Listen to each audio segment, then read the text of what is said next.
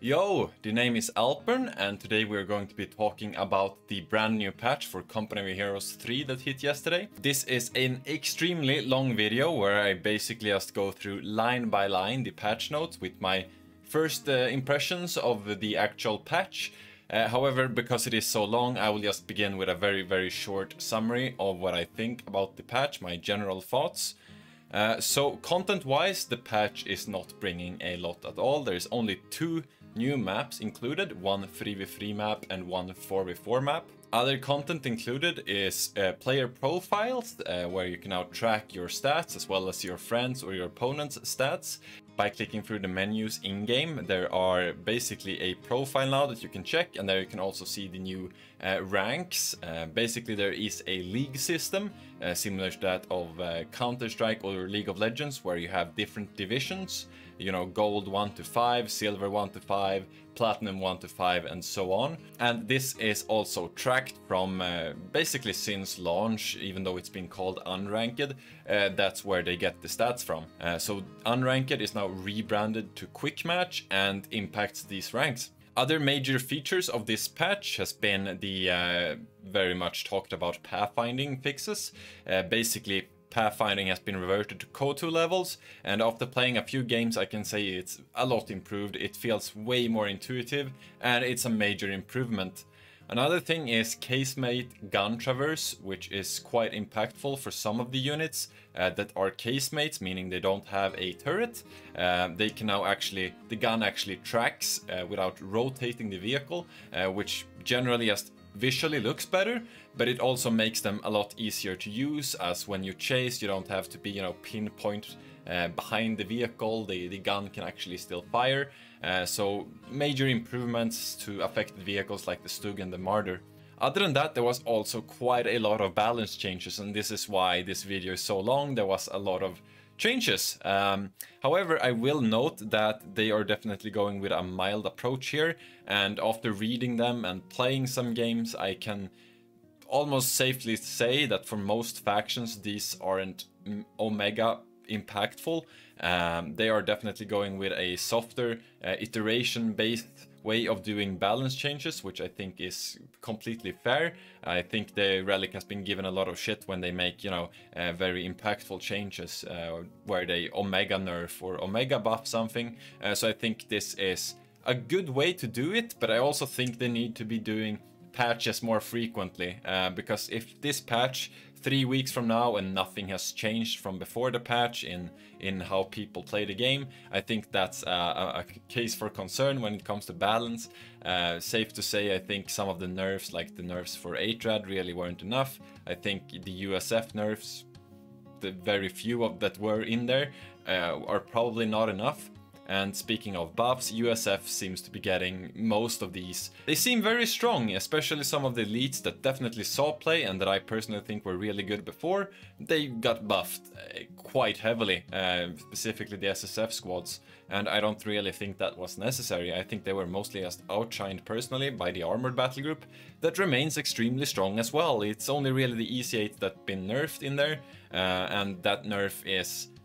It is quite impactful, but it really doesn't kill the unit at all, because they are going with these mild nerfs. As for the other factions, Wehrmacht, you see nerfs for the MP40s, you see some machine gun nerfs, but I don't think they are really that hard hitting either. They are also, of course, getting the general purpose buffs across the board for all the support weapons, meaning the MG42 is going to be more responsive, same as the Vickers or the MG34 or the 30 cal, and same for 80 guns really. They're not really getting that big nerfs, they're getting like slightly longer setup times, but that doesn't really matter when you also make them more responsive, right? So those units are definitely probably still a bit overperforming. And then we of course also have the elephant in the room that I've been seeing most people talk about.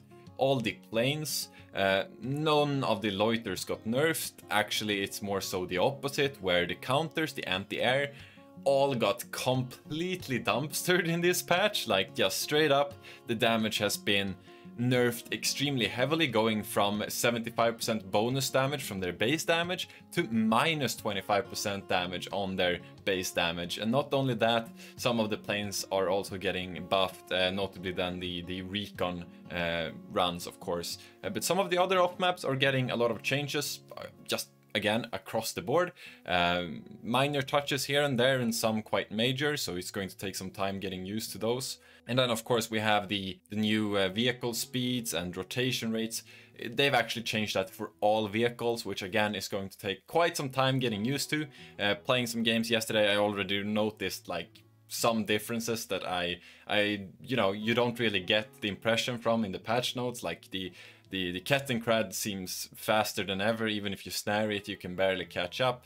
And many such little interactions that you don't really think of when you're just reading the notes. So in general, I'm not super happy about the patch, simply because we've had 3 months of, you know, this current sort of meta where some of the factions are really crutching. I'm thinking specifically about the DAC with the 8-Rad and the Martyr, and I don't think the nerfs on those are impactful at all. So I do think those matchups are going to be feeling extremely similar to before the patch, which, you know, it kind of removes the freshness of having a new patch, right, if the meta game doesn't really change. Anyways, the quality of life and the new features are all very welcome. Of course, with patches, there's always going to be some things that don't really work properly, at least when it comes to Relic. There is some glitches, and there is some things that you can really abuse. I would advise you to not using any of these. You may get banned. If you spot someone doing these, then you can use the new in-game social interactions to report them. And also, interestingly, there is some new files within the game files that show some new battle groups that we haven't really seen before. We've seen like some of the units and some of the abilities through the tools before, but not in such a comprehensive format. So that does get me thinking if they're working on some new battle groups that we may get in the future. Of course, this is just rumors, and we should take everything we see with a grain of salt here. But there are such things. So yeah, let's keep our hopes up for new content coming for Company of Heroes 3. Anyways, enjoy my first impression of the patch notes, and I'll see you guys around. So we know there's some multiplayer maps, 3v3 and 4v4, which is nice for those team game players. We know there's quite a few. Player profiles, we have seen this, they showcased it on the stream last week. Basically you get like ranks now. It's not unranked anymore, it's just called quick match when you search for a game. And what you get is like the League of Legends system, you know, it's silver, gold, I don't know, it goes like challenger maybe, and then there's divisions, so there's like gold 1, 2, 3, 4, 5, etc. Which is quite nice. You also get some like statistics. Hopefully they've also added some customizations here. You know, in CoH3 you had the like faceplate and stuff. Which we do know that there is in CoH3, but we can't customize it because you got the Pioneer thing when you pre-ordered, and otherwise it's just gray. Maybe they've added that, hopefully. I think that would be cool, so you get some more customization for the loading screens. Menu improvements. Social interactions. I'm not sure what this means. They did mention on in the stream that you are supposed to be able to click a player, and then you get their player profiles. You can see their ranks and stuff in-game. They did mention that, maybe that's what that's referring to. Challenges. So here they are updating a lot of these challenges. The challenges system, in my opinion, has been completely bullshit so far. So hopefully this makes it a bit more, you know, useful. I've just been completely ignoring it mostly ever since it released, because it's just been very bad. You don't get a lot, and at the end of the day, they are also extremely annoying to actually finish. And also they're quite vague. Like sometimes it's like some very vague, like kill 5 infantry with support weapons, and it's like, what counts as a support weapon, or stuff like that, you know. Or a light vehicle, what counts as a light vehicle? That distinction doesn't really exist outside of the code base, which we don't have access to, you know. Which is just very infuriating. Again, a tech tree would help a lot, where you could then see a classes, I think, in-game tech tree, and then you could like click the dingo, and then there's like a category, it says light vehicle. That would make a lot of sense. Currently, that's not the case though, so it's just very vague and it's just trial and error. So yeah, pathing, this is quite big, we know this. They're basically going back to the way CoH3 pathing mostly works, which means it can phase through, which does help with just when it picks the path in general, because vehicles won't be blocking your vehicles anymore. So it just goes a bit more intuitive. Also, phasing through units, infantry, I think this is referring to, or that's here. Because they did show this a bit, where like infantry can still block vehicles, but now they will try to basically get out of the way of vehicles, which gets priority. But this has to be tested, how it actually works. Of course, they're also getting rid of the road preference thing, which was extremely annoying. If you had like a bike and you know you wanted to escape quick, it sometimes just picked the road, and very often that road meant it had to like stop and you know rotate, and it just made the pathing sluggish, and it was very unintuitive. Changes to vehicle speed. So all the vehicles in the game had their speed, acceleration, and rotation rates adjusted. All vehicles. That's actually just huge on their own. Like if they did a patch with only this, like that would be big, right? That would actually impact stuff. And this is like a throwaway line, so okay. All vehicles are getting their... That's going to be a lot of testing here to see how this actually impacts stuff. But yeah, responsiveness is mentioned. A differentiation between all vehicle classes, which still, again, it's very vague because we as a player don't really know what the vehicle classes actually are and where the distinctions go. Like, what does the martyr count as? I have no idea. Is it a light vehicle? Who knows? But yeah, we have a bunch of... Is this their new speeds? It's hard to tell here because we don't know the old speeds. At least I don't know them by heart, but apparently this is all new. Kind of nice that we get it black and white here. Again, I wish we had this in-game. I guess we could go and compare these numbers to CoH3 stats to test the differences. But there's so many changes here that I'm just not gonna do that. But if you want to check out the changes, you can go to CoH3stats.com and you can check, because I don't think those updates live. So you can check the changes there if you want to see how they change, because who knows, is this a buff or a nerf for the speed on the 4x4? I don't know. But yeah, lots of numbers here that we have no idea what they mean. Event queues. So they've received an art pass. Okay, so these are the things that are on the top left. I was hoping they would do... I thought they were going to do this, because there's this mod, which is called the queue mod, where you can actually customize the event queue, so you can basically toggle which events you can see. I was kind of hoping they would add that, so you could, for instance, get rid of all the events that you don't care for. Personally, I think the main, the very big advantage to event queues is that it actually tells you when you spot a mine with a minesweeper, which sometimes in-game can be very hard. But there is an event queue that says mine revealed, and I think that would be really cool if you could like remove all the others, because that's the only one I want to know. You know, I only want the mine revealed event queue. That's the only one I personally care for. But you guys maybe care for the other event queues. So I think customizing this would be cool, like you can do in the queue mod. Yo, Marcus, we got the developer in here. Yeah, so that would be very cool if you guys could add that personally, just like in queue mod, just in the settings somewhere. End of match results. So these have been extremely flawed since release. They have been sometimes showing wrong cases. Like we noticed this a couple of weeks back. There was a squad in a building. I destroyed that building, and that counts as 5 losses. And now the old stats, they showed as squads, which means that if you kill a building with a squad inside, that counts as 5 squad losses in the stat screen at the end of the game. Which was just a bit infuriating, because that just means, you know, the stats are inaccurate. We've all seen like the negative average map control as well, which is just very clearly wrong. It's very bugged. Not only that, you can't actually access like your post matches. Say you play 3 games and you want to go back to the 3rd game. You can't do that. There's no match history where you can check the post or the last couple of matches results. Not only that, say you finish a match and you're reading your stats, suddenly it sometimes just throws you out and you can't access those stats anymore, which is just, you know, okay, I'm not allowed to read the stats anymore, I guess. So yeah, a bit infuriating.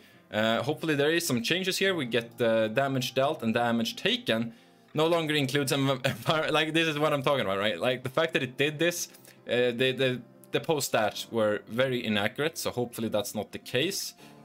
Kill stats such as soldiers killed and vehicles killed no longer include friendly fire.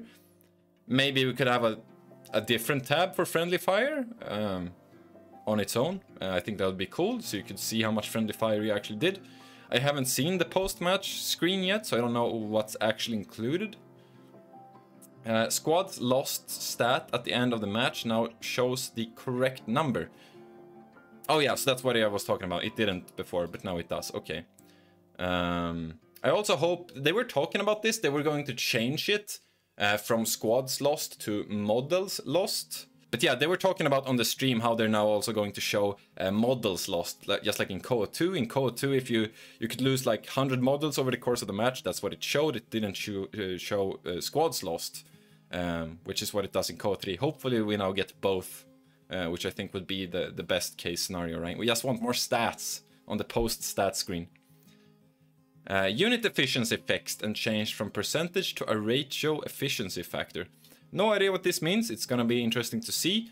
This has always been the bogus stat in my opinion, because like efficiency, how does that calculate? Nobody knows. Does it actually mean anything? In CoH2 you always had efficiency and you got like your MVP squads, but most of the time I think that was wrong.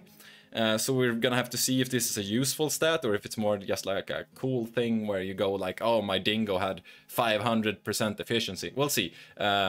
We'll see. But definitely a bit of a bogus stat. There should be a tooltip saying how efficiency is calculated. Oh, that's cool. That's cool. All right. Minimap and tactical map. The animation for auto supply sectors has been updated to be in line with previous Company Heroes games. Auto supply sec. Oh, okay. So if you're cut off, it's gonna be blinking or flashing. So if you get cut off, you get a flashing. Okay, cool. I didn't know that was not the case, but that's good to hear. And territory lines will no longer disappear in auto supply sectors. I didn't know that was the case either. That's just not something I have personally noticed. Modding. To ease the work of modders who might want to approach the tuning of flight and off-map systems for the first time, we have created archetype abilities in the attribute editor to look at and use as an inspiration source. Ah, cool. So you can customize your off-maps for mods. Off-map abilities, multiplayer. So they did showcase a lot about this. I think we don't really know how impactful this is going to be. Yeah, we got something about audio here, which we're gonna have to listen to. Flares, so there's different flares for different off-maps. The way they've done it is there's basically different threat levels to off-maps. The less dangerous off-maps, like some LAB, some light artillery barrage, they will have a different color. They will have more yellow color for low threats, like it mentions here. Meanwhile, more dangerous ones will have orange color, and extremely dangerous ones, which is honestly, most off-maps in this game are absolutely nuts. There's very few that are not dangerous. So we'll probably see a lot more of those red colored flares for the heavy threat abilities, which is the bombing runs, rocket runs, loiters, and high caliber off-map abilities. So I'm it's going to be very curious here what they have put to what threat level. For instance, say the USF Air Support Center has a strafe, which is very inconsistent in my opinion. Sometimes it kills one model and suppresses, and sometimes it obliterates everything in a straight line. Like I've seen full Grenadier health, like 6-man squads get completely obliterated by that. So it's gonna be interesting. What threat level is that? Is that a yellow because it's only 60 munitions? Sometimes even only 40 munitions? Is that a medium threat level? Maybe it's dynamic in that it changes if you get more support center upgrades. No idea. We're gonna have to see. Interesting anyway. But yeah, green colored flares will be kept for paradrop related abilities. I do wonder, because this is a thing we've kind of been begging for, sometimes it can be really difficult to spot whether or not it's an enemy or a friendly if you're playing team games. Like if you go...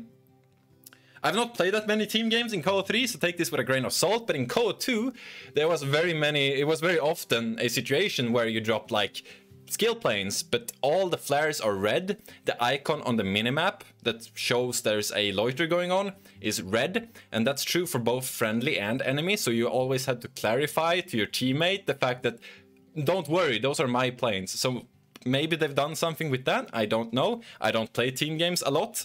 We're going to be playing a bit of team games actually. I've hit up Helping Hand, so we're going to be playing some team games in the coming weeks, but it's going to be interesting to see if there's been any work done on that. Planes have colors in CoH3. They did in CoH2 as well, but there is this like short intermission before the first planes actually land for like 20 seconds or 30 seconds where there's no indicator in CoH2.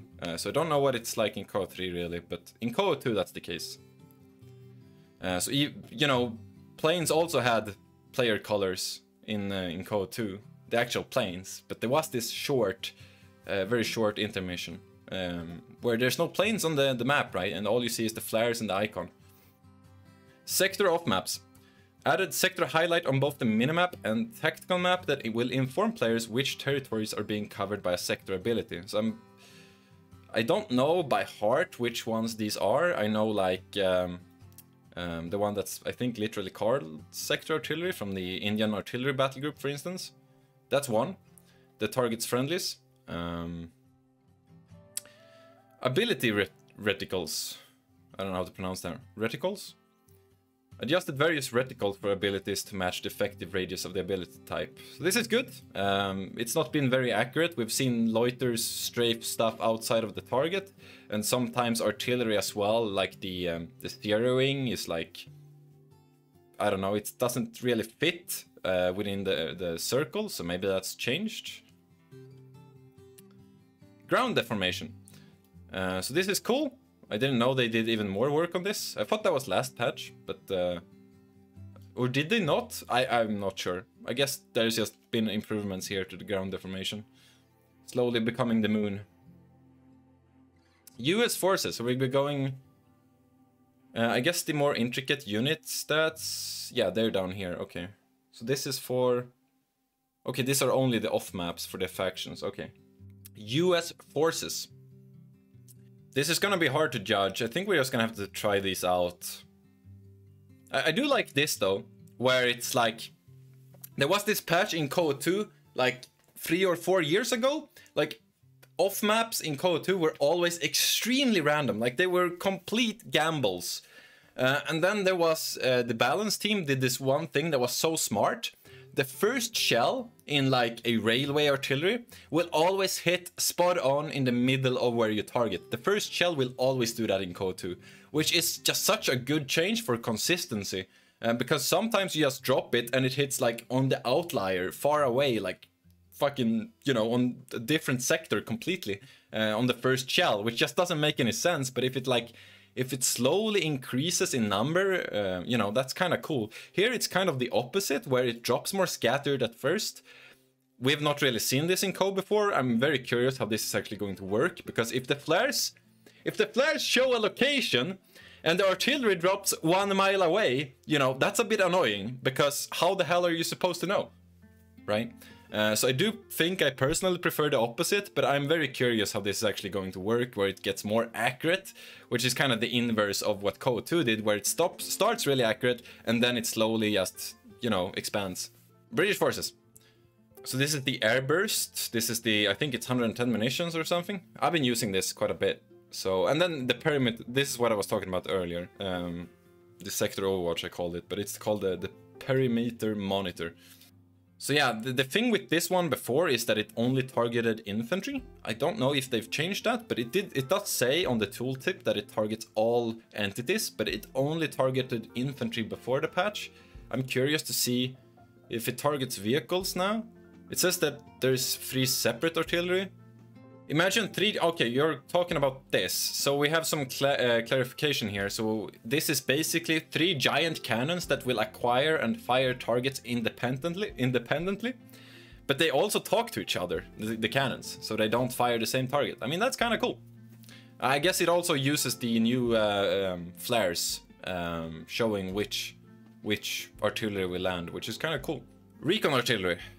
This is one of those abilities that are like, either I feel like this is useless or it's going to be way too strong. It's put at 150, just thinking generally, a recon run or a recon loiter is like 60 munitions, I think. So it's like a 90 munition off map on top of that. I don't know, I'm a bit iffy when it comes to, you know, bundling multiple abilities into one. UKF in CoH3 had a lot of abilities like this where they do 1 million things, you know.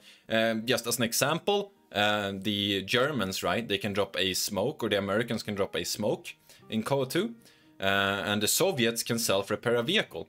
Well, the Brits in CoH3, they did all of that and then they slapped it in one ability instead. So they basically just bundled many of these small abilities into one. I am not a fan of that design personally, but we can have one of two of these, I think. It's good flavor, at least, but I'm not a huge fan. I prefer when you can sort of like, you know, combine them yourself instead of having one ability that does everything. Also, plane health here. I know they mentioned this on the stream. If you shoot down this plane, it actually stops the artillery barrages, which is...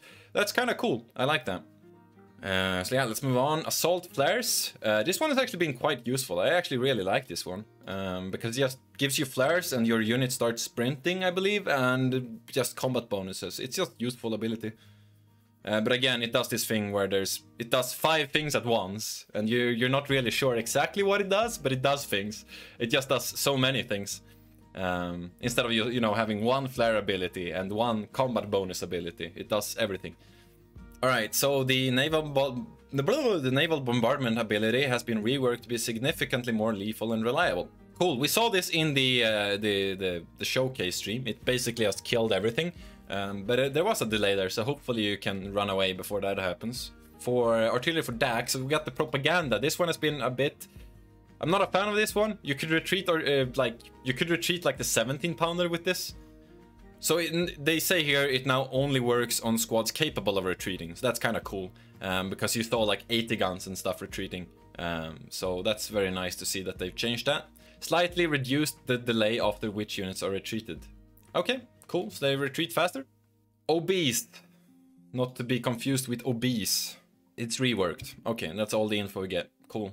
So we got the artillery cover. Enemy units inside your HQ will not be targeted by artillery, even if inside the ability area of effect. Cool.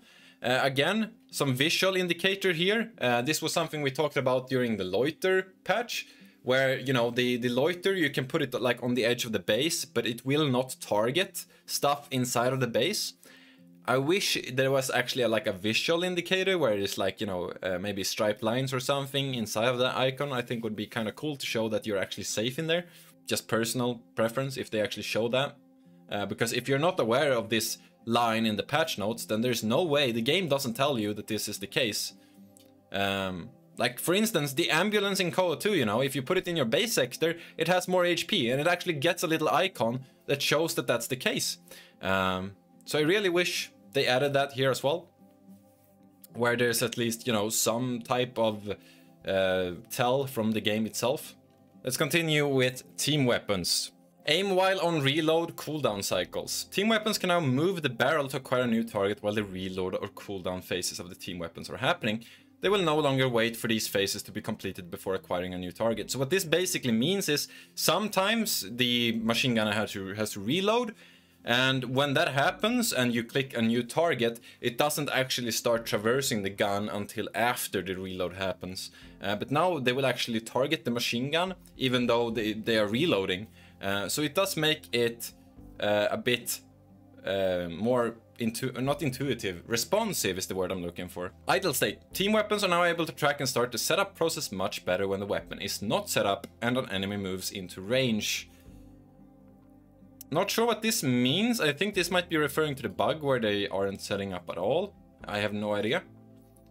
but it does state here that previously it was possible that the team weapon would indefinitely try to follow the center of a squad as it... Oh, okay, so this just is that, when it just never sets up. Alright. Prioritization. Team weapons now only start to tear down if all entities of the target enemy squad are out of the arc of fire.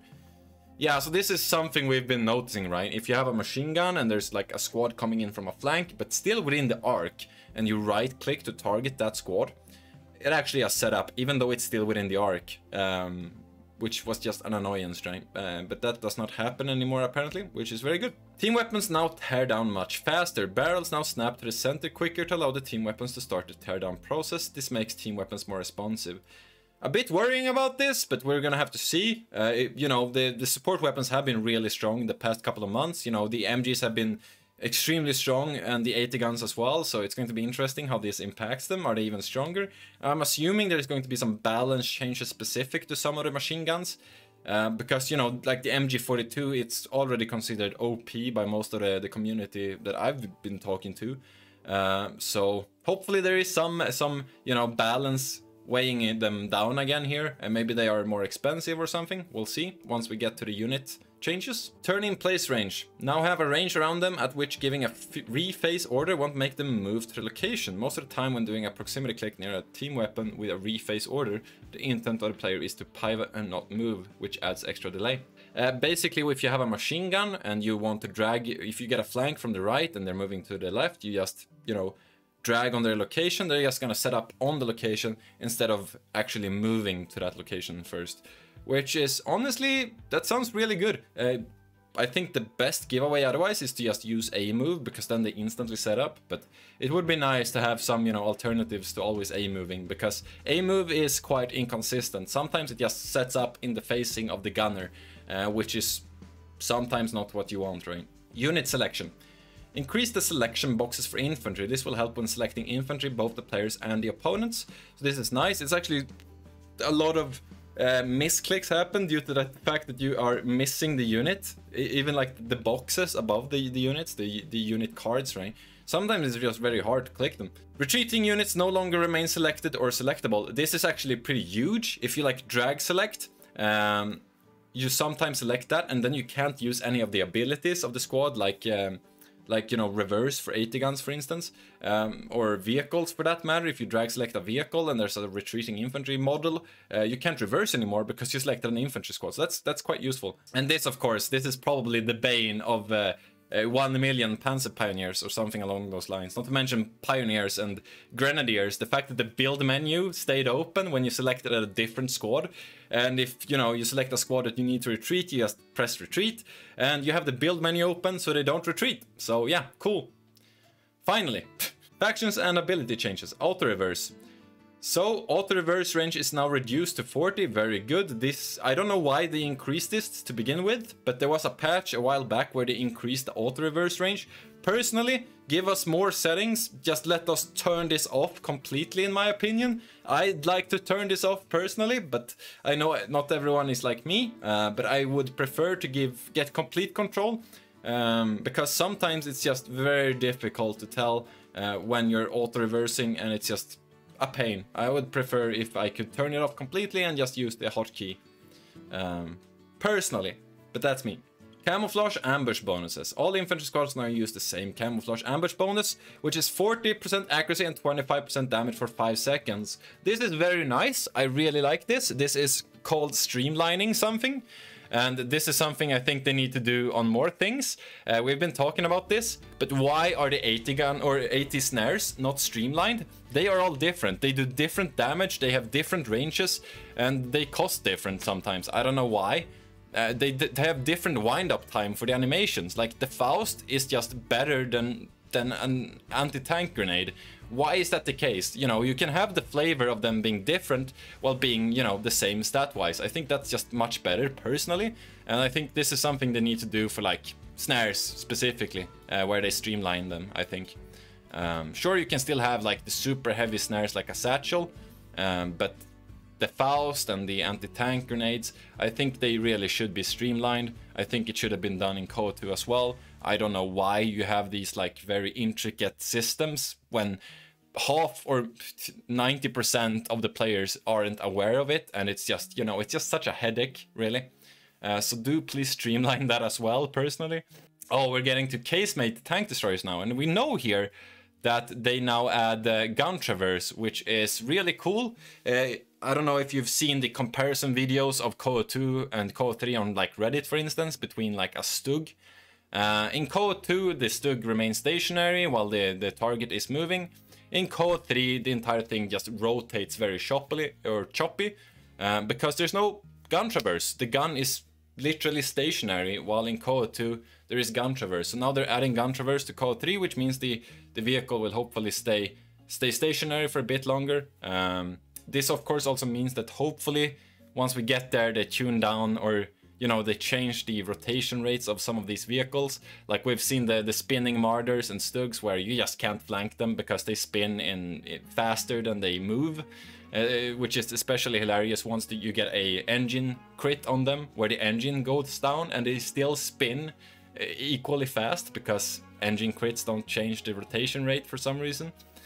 So yeah, hopefully this is the end of the spinning tank destroyers, and hopefully this means you can actually flank those shits. So yeah, very cool. Finally, casemate is actually a downside and not an upside compared to having a turret, which was really the case before. So yeah, of course, this also means that, you know, they do have that rotation, or the gun traverse, so they become hopefully a bit more intuitive to use as well, where you can chase stuff and they can still fire without being pixel perfect behind them. So yeah, really cool, a very good change, and about time. We can see here it affects Marders, the Stugs, the Brumbars, the Semovente, which gets a shout out, 75mm half-track gun motor carriage, which I have yet to really see in a competitive scenario, but maybe there's some further changes to this vehicle. Cover combat. The range where small arms weapons ignore cover is increased. Whoa. Okay. Interesting. I remember when the game launched, and me and Kimbo had this discussion where we were unsure if this existed at all, because sometimes it really feels like it doesn't. Sometimes it's just better to get in cover even though you're hugging each other. So I'm very curious if how big of an impact this has. But yeah, if you didn't know, I'm gonna make a reference to CoH2 again, that's what we do here.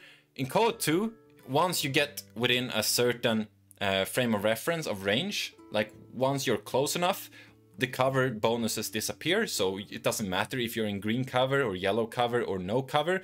Once you're close enough, that doesn't matter. Apparently this has been the same for CoH3 as well, but it's been at 7 meters and now it's at 10 meters, so hopefully this is a bit more noticeable. I don't know how they would do this, but I would again like the UI to actually, you know, somehow tell the players that this is a thing. Most people don't know this is a thing. I've had CoH2 players with thousands of hours that didn't know that this was a thing. And you know, you have to link them a tightrope video, but you know, tightrope really shouldn't be explaining these, because this is such a basic game mechanic.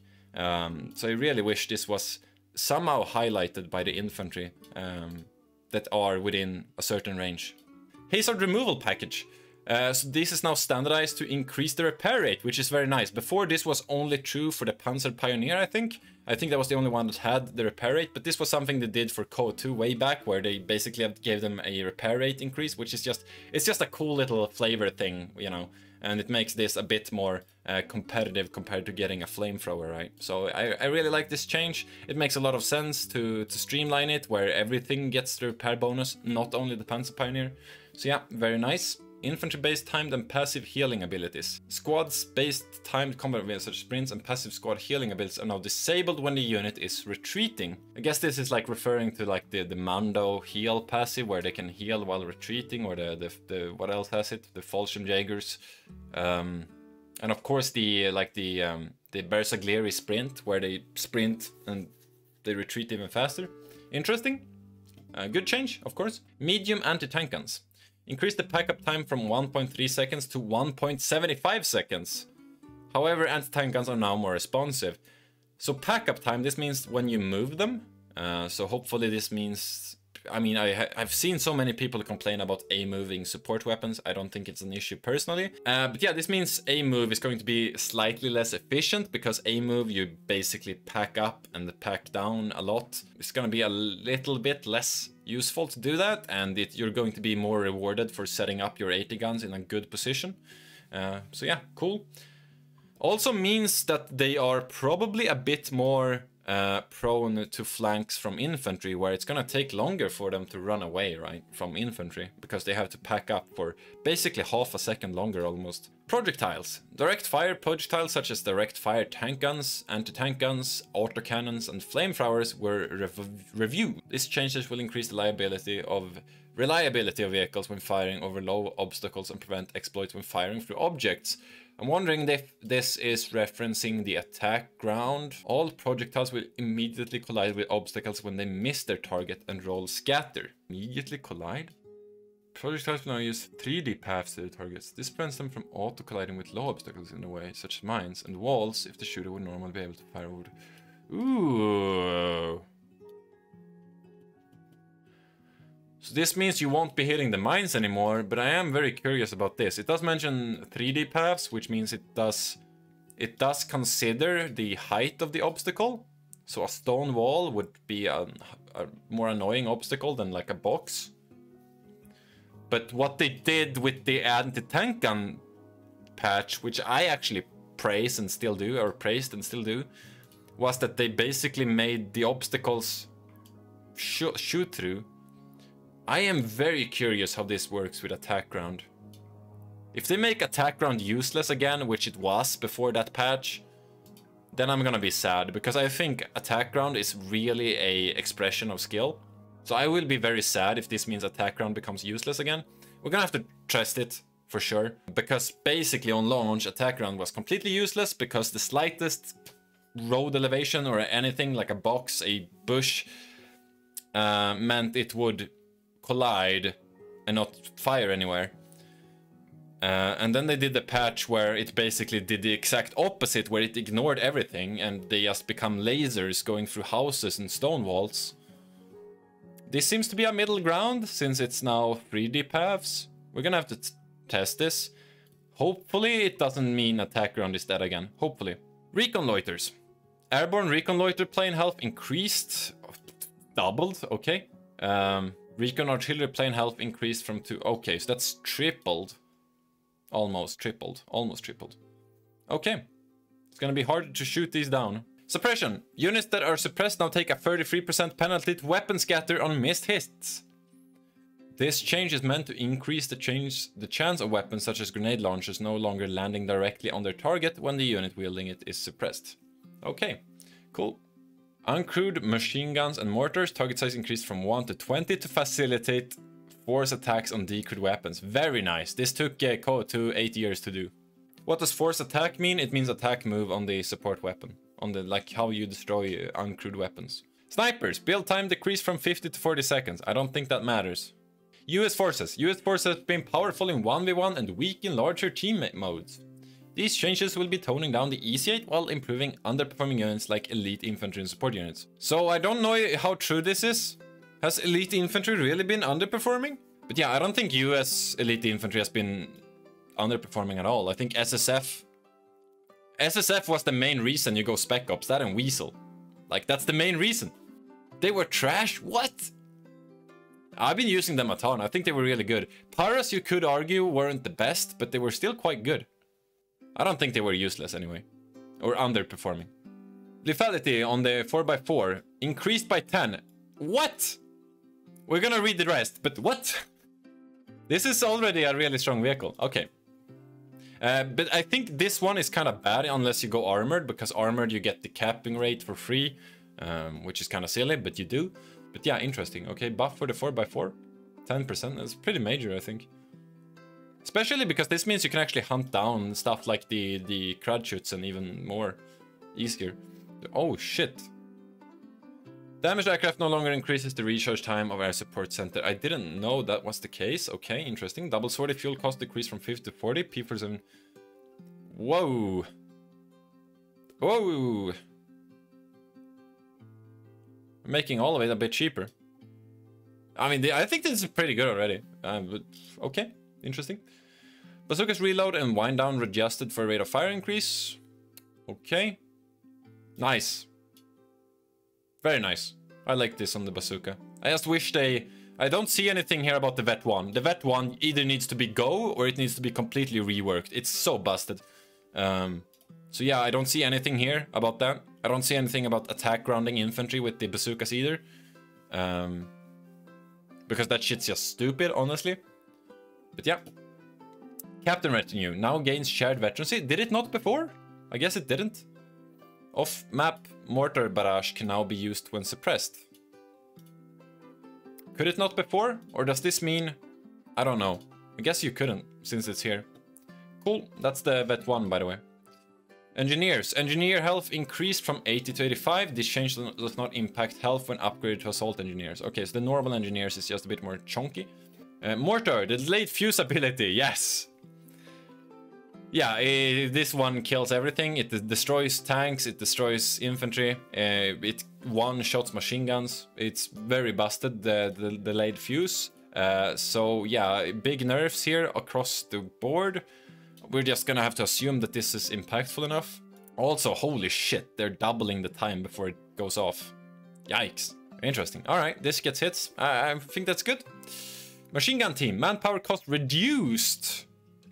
Whoa! So they're buffing machine guns and they're making them cheaper? I am so curious once we get to the MG42, man. Surely that goes in the opposite direction. They're buffing the machine gun and they're making it cheaper? Okay. Weasel. Machine guns can no longer target aircraft. Oh yeah, it did that. This is the 76. It's getting cheaper. So this is the mechanized support center upgrade. It's, I think, 200 manpower and 50 fuel it was. Now it's only 40 fuel, so it's 10 fuel cheaper. Interesting. It's probably gonna help the other battle groups that aren't armored in team games for sure, I think. Sherman Bulldozer. Some changes here. Whoa, look at that armor.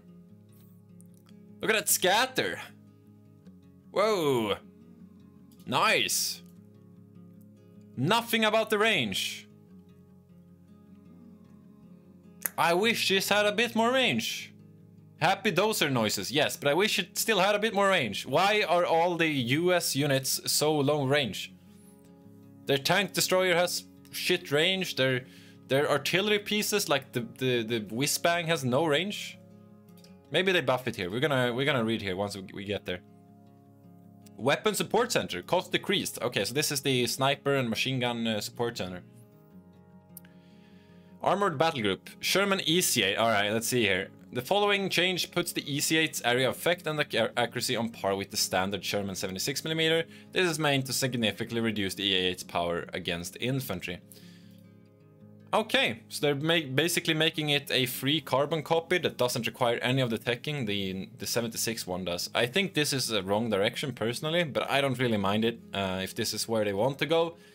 I would like these two units to be different. I would like the E8 to be different from the 76. Maybe they could make the E8 more like in CoH3, you know, it's tankier than the other Shermans. It can take another hit. I think that would be cooler if it's just tankier, which it is. I think it's 80 more HP or something, but I wish they went more in that direction where it's more like a heavy support tank. Yeah, it does have more HP, but it's like, that's not really why you pick it. You pick it because it's better at everything and it doesn't require any teching. That's why you pick it. Like, it's not because it's a different vehicle, it's because it's just way more cost effective. Yeah, you pick it because, yeah, exactly.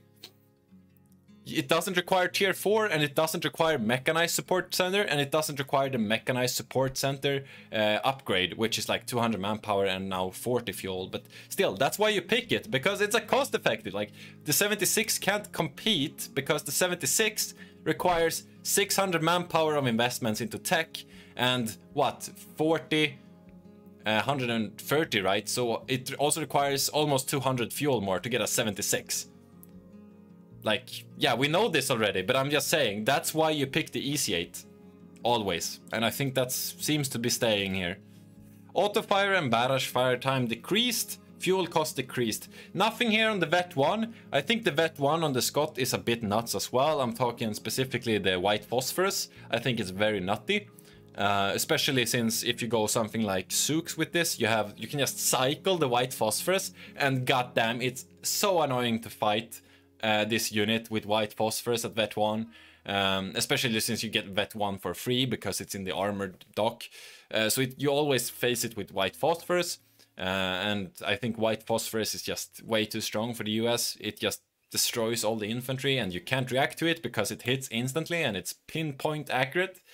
I wish they targeted white phosphorus, but they didn't. Okay, so that remains the same.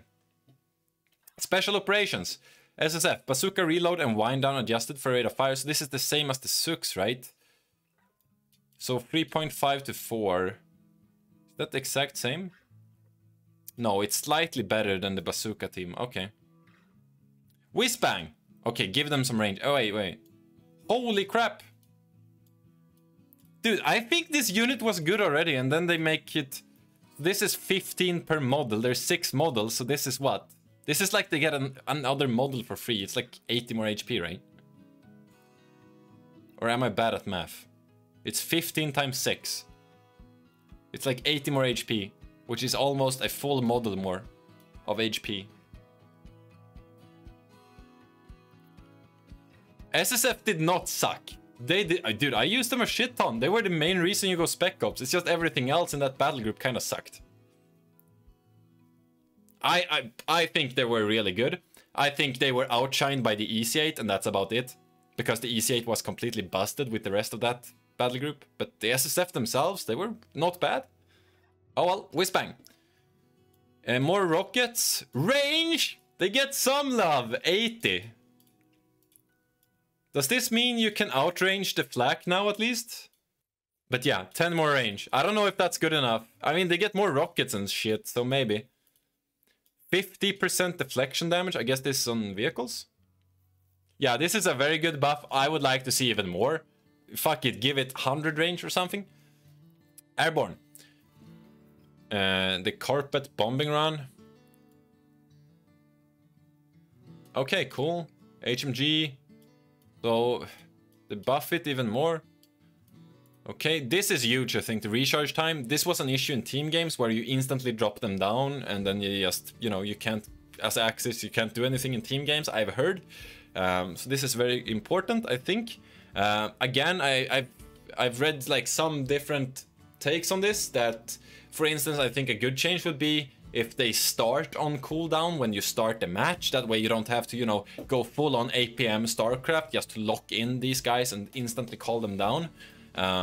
So yeah, please do it like in CoH3 where all the call-ins start on cooldown. I think it's just necessary, honestly, because you have to go like full APM, you have to click the right battle group super fast, and then you have to call them in. You have to like make 10 commands in like a split second, as fast as you possibly can, in order to min-max this. And I think that's fucking annoying to begin with, but it's also completely busted that you can drop these in at the first second. Like, give them a cooldown once you from the start of the game, you know. Just do it, and I think that would be very nice.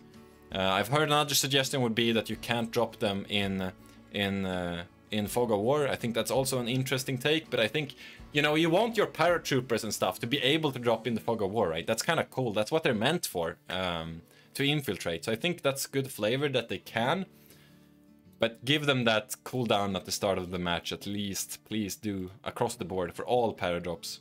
Rocket Strafe. So this one has been very strong at something it's not supposed to do. This one just destroys infantry for some reason, which they are reducing here, which is really cool. This is supposed to be an anti-tank strafe, and it just obliterated infantry, so hopefully this is reduced. Very nice to see. Paratroopers, so the frag grenade fuse time is decreased. This is cool. It's called the cooked frag grenade, but it had the same fuse time as the normal grenade, so it's cool that they actually differentiate the fact that it's cooked. Yeah, they're increasing the bazooka. I think this is the same as the SSF. Here, 3.5 to 4. Yes, it's the same. Okay. They're also upgrading buffing the carbine on the short range, it seems. All right, buffs to paras as well. Ver, 2 to 1. Oh, they're actually making it a scout car. Welcome back. You are now almost a 2-2 from CoH3. Alright, very nice. We're gonna see a lot more 2-1s. We were also actually starting to see some 2-1s before this patch. Like the meta sort of have been shifting for Ver. Ver is such a good designed faction, honestly. It's the best. We all know this, but it is the best designed faction. The fact that it changes. Sure, MP40s have been extremely overpowered, but you still saw some meta shifts for the Ver, which I think is just shows how strong of a faction design it is. But yeah, we'll see more 2-1s because we were already starting to see some of this unit, and now we will see even more of it. So yeah, very cool. Manpower cost decrease on the AA gun. Okay, interesting. Verbal Wind.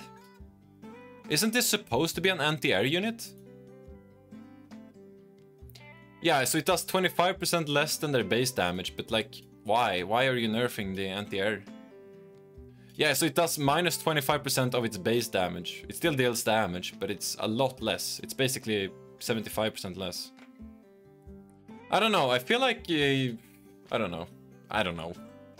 I like the fact that they're anti-air units, you know, but if they aren't anti-air units, then... Grenadiers. MP40s, yes. Nerf them big. Is this enough? Holy shit, is this even enough? That's not a lot. What about long range? It's only mid-range. I don't think this is enough. It's a 50 munition upgrade, and it's like, it's the most impactful upgrade in the game, apart from flamethrowers. It seems crazy. I mean, dude, the MP40s have been crazy. It's 50 munitions, and it just outshines all other upgrades in the game. Except for, like, bars and flamethrowers. But the bars also cost 40 fuel, you know? This doesn't. You just get them for free. 50 munitions, and they just kill everything. I'm curious if this is enough. We'll have to try. You know, they also get, like, free sprint and stuff. Martyr. Of course, there's more Martyr changes. They get the gun traverse now. Not seeing anything about the rotation rate here, which gets me a bit scared. But hopefully... Maybe that was if we go all the way up. Is that listed up in this? It might be listed here. It's just we don't know what it was previously, so we don't know how hard it hits. But yeah, you can see rotation rate here is 28. What 28? We have no frame of reference here. I don't know what it is. Anyways, Martyr. We don't know rotation rates. Hopefully they're nerfed. MG42. Suppression against suppressed targets from 0.5 to 0.35. This is pretty big. That's almost half, right? So this means it's gonna take longer for the MG to pin, but the suppression is still as fast. And they're also nerfing the AoE suppression. That's it for the MG42 though? Is this it? That's not enough, is it? They're also making, you have to take this in mind, they're also making the MG42 even more responsive. It's gonna be easier to use. I don't know, we'll see. I'm just thinking, you know, people have been complaining so much about the MG42. And there's only changes to pin. That's true, Quadro, that's very true. It's good that they're not just, you know, killing units, at least. That's very good, I think. Machine gun burst length reduced by 15% on mid and far. Machine gun can no longer target aircraft. Machine gun far accuracy reduced. Okay, so this is just a big nerf on the Stug anti-infantry. And the point-blank blast area effect limit decreased from 4 to 3. Still very good ability. They're not killing units, they're just nerfing, so that's good. British forces. 17-pounder anti-tank gun. Well, let's see here. The training force impact the British more than anticipated to adjust some core units of gaining increased performance, and the training center will now be available from the start. So I think what this means is you don't have to tech for the training center anymore. It's gonna be like the DAC armored, for instance, that's like there from the start. So they're increasing the range on the 7. Dude, did they do that on the 88 as well? The 15 CMP truck has a cheaper AA upgrade now. Doesn't seem to be any other changes, so I still think this is pretty bad.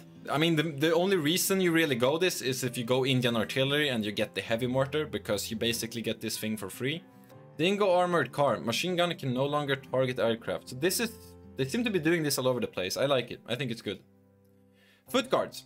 Bazooka reload. Oh my god. A buff for foot guards? I so don't agree with some of these elite infantry units getting buffs, man. The foot guards are insane. Okay, they're even better now. Well, at least the foot guards, you know, they give, you know, they emphasize the need for teching, which as Brits you generally really don't, because you usually pick armored or the centaur, right? And then you just never tech. At least I do. But if you go Indian, then you can get foot guards, which I guess the foot guards are then competing with the absolutely insane Gurkhas, which I hope get nerfed, but we'll see later down. But yeah, foot guards, they're absolutely insane already. So interesting that they buff them with no other changes. Infantry section and all buffs. Very nice. I think people have been complaining about this unit, so I think that's good in general. I don't think they've been super underperforming. I actually like the sections because the sections, they are definitely just the A move. People don't realize, this is what people don't realize. The infantry section DPS curve literally looks like this.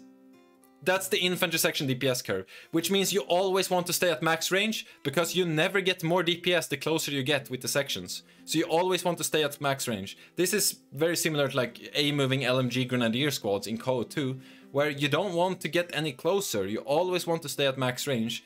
And this is the only unit in the game that has this DPS curve. So yeah, sure, it means it's hard to get wipes, as people mention, but this also means that they trade extremely efficiently as long as you stay on long range. So yeah, just saying, I think the infantry sections are really good. I just think that people don't use them properly, honestly. Forward Observer Base Howitzer.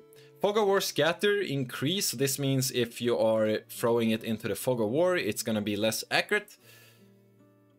And some other changes. This is, I believe, just the base artillery. I think that's what that's referring to. Stuart.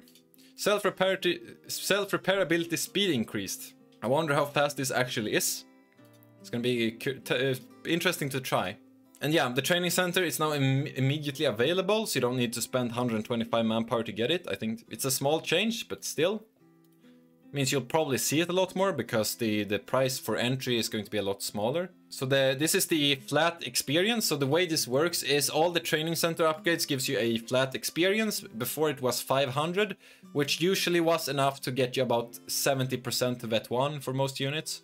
But it was different depending on their requirements, of course. So now you get a slightly higher flat increase on experience. Training upgrade experience for medium and heavy vehicles increased. Okay, so it's even more increased for the vehicles, which usually have higher requirements. So I guess this is meant to scale. Honestly, why couldn't they just put the scale, like put it like 60% or something? I don't know. Just suggestions. But mid and far range lethality increased by 5 on the Vickers. I think the Vickers, especially with the Vet 1, actually is extremely dangerous. It kills stuff very fast, so now it's going to be killing stuff even faster. It's more similar to the Dushka in that sense, I guess. But yeah, no suppression changes, as people mention here. Still though, there's more changes. You have to remember the MGs get buffed across the board with more responsiveness and less bugs.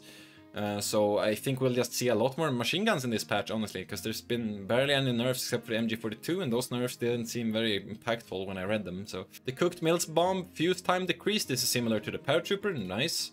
Commando LMG. Now use uniquely infields that increased accuracy and damage. Holy shit, those are some damage increases. Okay, dang, okay. Commando LMG might be useful now. I wonder how this compares to Gurkhas. Because Gurkhas have really just been outchaining every single other infantry unit in the game. And the Incendiary Carpet Bombing Run now drops some more. I've yet to see anyone use this. Supply surplus. Okay, I don't think this matters. DAC. 8-Rad. Really? Was no changes for the Ver 8-Rad, was there? Not that I see, but this is being worked on apparently, so maybe we will see. Interesting. It's still going to delete infantry? I think so, unless they change. I mean, we're gonna say. I mean, there's a lot of reasons why the 8-Rad is so good. Number one, it's backed by the Marder, usually. Number two, you get things like the free damage from the... Oh, they're not touching that. Okay, you still get the insane free DPS from the Armored Support Battlegroup. Also, there's a typo here. It's actually called the Support in-game. That's the actual name of the battle group in-game. So it's supposed to be Support here, not Support, just saying. Yeah, I don't think this is enough. 250 Light Carrier. Cost decreased from 280 to 260. Now gains shared veterancy. Okay. I mean, that's fine, I think. Armored Reserves. Whoa, that's a half. Dang. Requires only the Panzer. This is the tier 3, right? Dang. So maybe you can go tier 1 into tier 3. No, you have to go tier 1 and tier 1.5, right? Into tier 3. And then you can go... Okay, I like that. I like that. I like this. And then they buff the Tiger to not make the Tiger blow up team games. Cool. Good balance. This is nice. This is very nice. I think this is correct direction. Well done. I like this. I like this a lot. Assault Grenadiers. Grenade assault cost decreased from 45 to 35. Whatever. Combined arms ability. Now triggers on the 250 mortar half-track, 254 reconnaissance tractor, and the walking Stuka half-track. So only the mortar, not the others? Or is this... No, it always did on the other 250s, right? So it just didn't on the mortar, and now it does. Okay. So this is just streamlining. Still nothing on the bike, though, which is fine, I think. Yeah, it already did. Cool. Black 36. Increase ready aim time. So yeah, the nerfs to the 88, which I think is also fine. Flak Fearling. Bonus damage to... Again, I don't know why they... Why are they removing the AA from all the AA units? Like, you have to take into consideration, they do this together with the fact that they increased, if we go recon, they also tripled the HP of all the recon loiters. And I don't know, maybe they lowered the damage on the other loiter, or health on the... No, they didn't. So they just tripled the HP and they basically just made all AA P shooters. So I guess you can't shoot down planes anymore, huh? I mean, you really couldn't reliably before either. Yeah, planes were already impossible to kill. Exactly, Havoc. Interesting. I don't know why they are doing this, but they are doing it. So AA is basically useless. That's the takeaway I'm getting. Weapon range increased from 40 to 45. So they're increasing the range as well on the Flak Fearling. I don't think this impacts the AA, because I think the AA has a different range. But yeah, I mean, maybe we'll see more tier 1 simply because of the Tekken changes. I don't know, maybe. It's probably some guesswork here, but maybe. And they decrease the long range accuracy on the Martyr. Again, we don't know the rotation rates, how impactful those changes are. We're gonna have to test. Panzer Grenadiers. They will now be more powerful without the combined arms. Nice, I like this. So yeah, buffs on the P-Gruns. Cool. Stug 3, all variants. So this is... I guess this is both the G and the D. Similar to Ver. Tiger. S-Mines launch now deals significantly less damage to infantry, but now will suppress and pin them. Okay. Booby traps. Increased health on the booby trap. Don't know what that means. I guess this means they're harder to kill. No idea. And they now also... This is funny because before they were impossible to spot, but I think the demos are like impossible to spot as well, so... I guess it's the same. So Guastatori, reinforcement cost from 40 to 35, SMG moving burst increased. SMG moving burst. I guess this means they deal more damage on the move. I wonder how much this actually impacts their DPS. Italian Combined Arms Battlegroup, Semovente. Barrage recharge time decreased. Barrage reload. Ready aim time. That's it. This doesn't matter though. It's still bad. Unless the Martyr is extremely bad now, then this is still bad. If the Martyr is useless now, then maybe we see more Semoventes, but the Martyr just outshines this crappy Italian vehicle. Strafing round. Bonus damage to vehicles decreased from 225 to 200. Okay. Damage increased. Okay. Well, guess that was needed. Then we get to the armored support. And this ability is busted. This ability is busted. Honestly, this entire battle group is completely busted. I wish this either got completely reworked or removed. This should not be free. Same with the machine gun free DPS. Like, it just shouldn't be there. It just shouldn't be. There is no reason why this exists. Like, it just... Even if DAC is bad, this just shouldn't be there. It's just bad. It's bad for the game, in my opinion. Both of them. A lot of these free abilities, we've been talking about this before, but like, free upgrades just because you pick a certain battle group, I think it's just bad in general. Like, same for the USF free vet 1. Like, shit shouldn't be free just because you pick a specific battle group. Because the battle groups currently, they're just like, where do you want to cheat the economy? Like, look at the, for instance, Ver, there's smoke and free capping on light vehicles. That shit costs 400 manpower for DAC to do. But it's free for Ver if they pick a battle group. Just the fact that you pick a battle group and you're 500 manpower ahead of a different faction, I think it's just stupid. It's just outright stupid. It just really is stupid. Same for this. Why does this exist? Why do you get free vehicle awareness? For no reason. What about free self-repair? I mean, that's usually not... I don't think there's one that's battle group specific that's free. That's more like a vehicle thing. I am complaining the fact that you pick this battle group and you get something for free which you otherwise wouldn't. Like, why isn't this an upgrade? Like, make it an upgrade on vehicles that you can get vehicle awareness radios or something on the vehicle for, I don't know, 50 munitions on that specific vehicle instead of being free for all your vehicles because you pick it. You know, when you pick MP40s as Ver, you have to upgrade MP40s on your Grenadiers. All your Grenadiers don't automatically get MP40s, right? You have to upgrade them. It's not just free, right? Yeah, am I making any sense here? Please tell me. Am I just... Is this a bad take? Why is shit free? Because you pick a battle group. Just make it an option that you can upgrade, right? It's a bad take. Okay, well, that's anyway my take. I think if Ver picks smoke and self-capping on the light vehicles, it should be an upgrade per vehicle, just like it is for DAC. It shouldn't just be free. And same here, you know, if I pick MP40s, I don't get MP40s for free. I have to individually upgrade my Grenadiers. Why is that not the case for all the other buffs? But yes, I am just incoherently rambling, apparently, but that's my take. Shit shouldn't be free. Just make it optional upgrades that you get after you unlock them. That's my take. You know, if the argumentation is that it's gonna be confusing for players, then how come MP40s aren't confusing that you have to upgrade them? Why is that not confusing for players? Because it's not confusing for players. It makes sense that you have to upgrade. It just makes sense. So yeah, that's my take.